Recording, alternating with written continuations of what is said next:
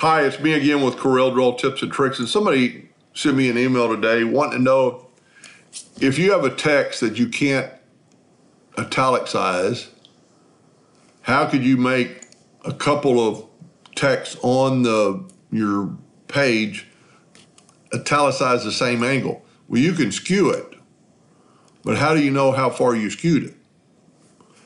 There's probably another way around this that I just haven't figured it out yet, but one thing you can do with your text selected, hold down your Shift key and double click on your rectangle tool.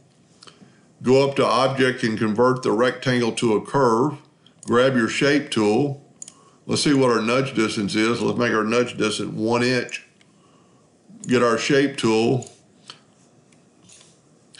I need to click on the rectangle. Grab the top two nodes and hit your right arrow key.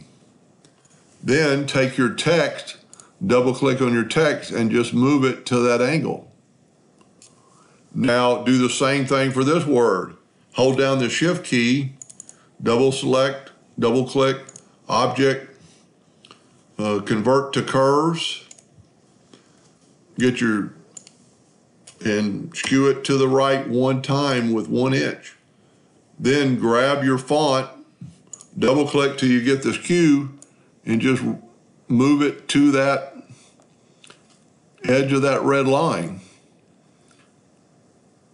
I don't really know another way to do it. If somebody does, maybe they'll chime in.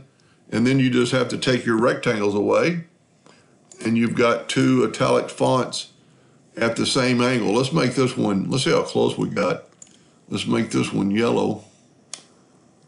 And we're pretty much dead on. I didn't take a lot of time.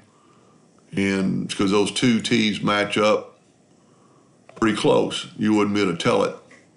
Anyway, I hope that answered their question, and thank you for watching.